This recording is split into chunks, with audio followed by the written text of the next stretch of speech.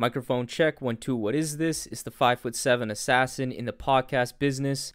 I am your host, Rohan Patra, the rap music plug at your service. The Rap Music Plug podcast presented by QLC TV is the remedy to the I don't have anything good to listen to problem. Through in-depth album and song reviews, as well as artist interviews and general rap commentary sprinkled in between on all of what the mainstream and underground rap scenes have to offer, this is your one-stop shop to knowing what to add to your queue, play next, or pop into your record player. Welcome to the show.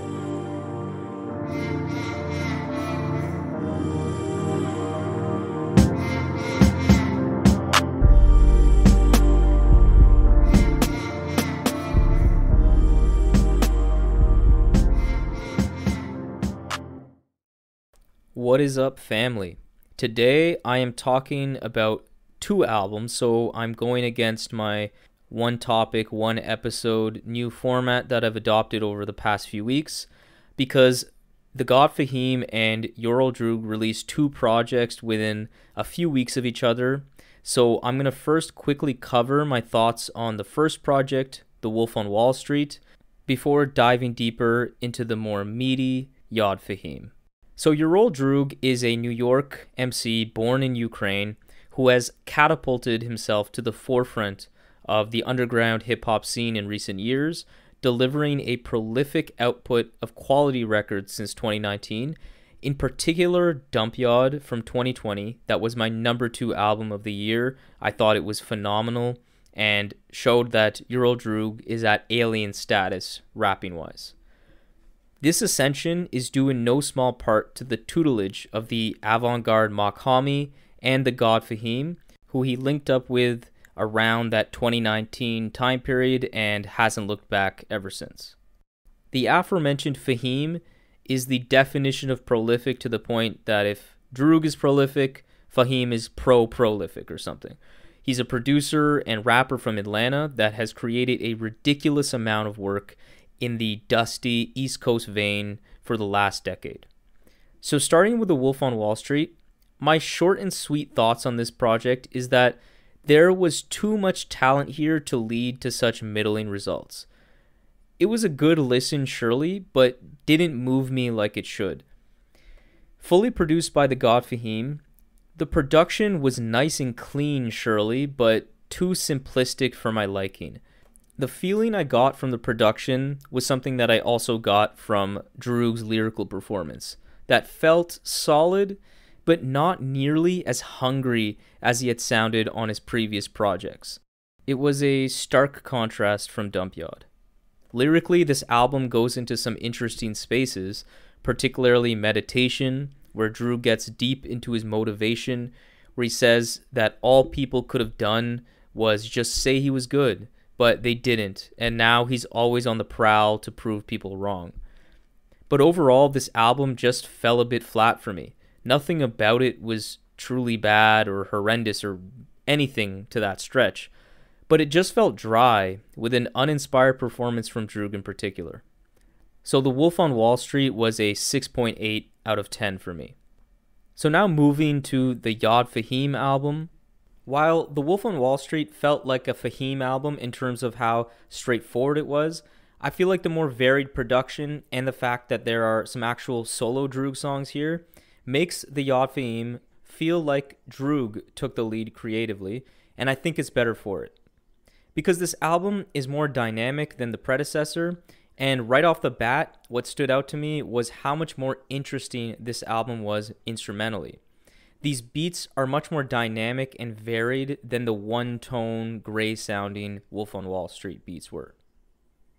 The album starts off strong with a dope track, Icy Shop Entrees, with an excellent production job from who I imagine is Preservation, although for some reason with your old Droog projects, it's really hard to find the album credits, so I don't really know exactly who's producing all of these songs. But Preservation is who I believe produced this first track, and I love the seamless beat switch on here and the ice cream shop like kind of melody that's going on in the first leg of this song. I really liked it. Mailman has an addictive piano loop that fits Fahim's flow in particular really nicely. I thought he rode that beat tremendously. WNBA has this nice, smooth guitar melody that sets the tone for the smooth talking that Droog was going to bring forward on the track. And finally, the soulful vocal sample on Lost Smile was so sweet sounding too. I loved that. From a lyrical perspective, I think Fahim continues to perform just as well as he did on Wolf on Wall Street, showing that he is a very underrated MC and deserves respect for what he can do on the mic. Having a knack for dropping knowledge related to self-empowerment in a way that is very plain language and simple to understand, allowing his ideas to really hit home with the listener and resonate. Droog, on the other hand, sounded reinvigorated after a still solid but overall sort of Droog on autopilot performance on Wolf of Wall Street. What is becoming clearer with each and every project is that Droog is well aware of his place in hip-hop and definitely cares about what his legacy will be when it's all said and done. And even past that, his legacy as a man. So there is often lyrics related to doing things the honorable or right way, both in rap and just in life in general. There was a great line to this point on Stretch where he raps, "I don't write rhymes, I write my history." Particularly, I like the wisdom of the line on Questions where Droog raps, "Just because someone died before you doesn't mean you outlived them." I think that was really deep, and Fahim joins the party too, dropping some really nice knowledge throughout the entirety of this track. Droog also showed some more songwriting growth on the track WNBA, showing a side of Droog that I continue to wish to see more of, because dude can really pull off the smooth talking in rap. His flow is pristine on this track, with maybe his best hook of his entire career, placed nicely in the song and transitions really well from the hook to the verse. And speaking of hooks, Fahim contributes a lot of catchy refrains here on this album as well. And from a punchline perspective, Droog is in top form with a bunch of quotables again on this project. Fahim brought it from start to finish, rapping-wise too, and I particularly like his flow and some of the bars on Rain Man. Fahim overall just needs more respect, man. He deserves it. He has some great lines on this LP, like on Slam Dunk Contest. Keep in mind, this is a track with Earl Droog and Pharoah Monch, but he stands out still, where he closes his verse by rapping, "I let bank notifications alarm and wake me up." That is a fucking bar. I love that. Speaking of that track, Slam Dunk Contest, the two features on this album were really dope. Particularly Monch on Slam Dunk, showing once again that at age 48, dude is still in the upper echelon of lyricists. Where I think this album begins to lose a bit of steam is after the WNBA song. Because after that, the ensuing lull hurts the flow of the album, with probably my least favorite beats back-to-back in Dunking Dutchman and Long Time Coming that don't fully do it for me. Particularly Long Time Coming that has a poor hook and overall just a sluggish quality to this entire song that I didn't like. On Dunking Dutchman though, I did still appreciate the narrative of both Droog and Fahim piggybacking off each other and highlighting their pride in their triumphs in their career and how far they have come, which I thought they articulated quite well.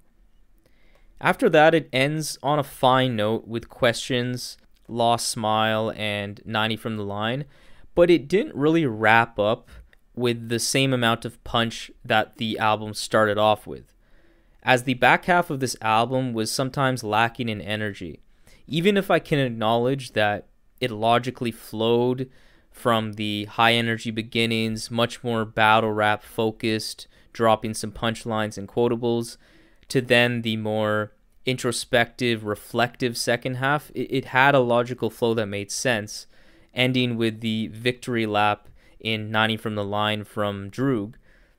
I just think maybe then the energy in the productions, or at least just the quality overall of the productions, could have been switched up or changed, because like I said, the production wasn't nearly as impressive on the latter half of this album that I think brings it down a notch when it's all said and done.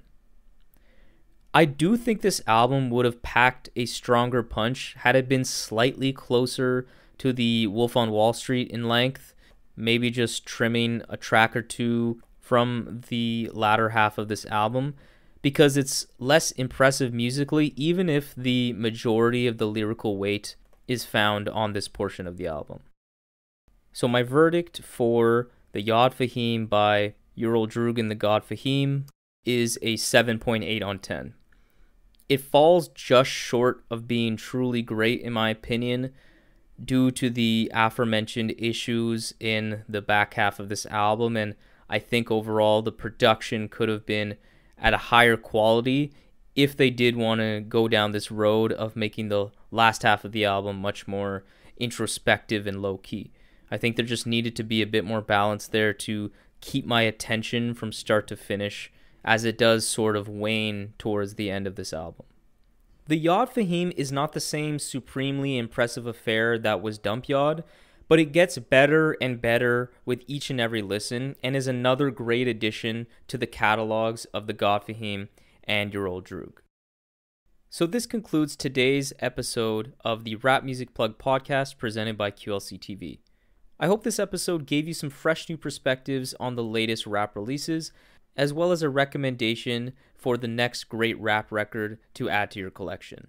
But now that I've spoken, it's your turn to have your voice heard. So let's stay in touch.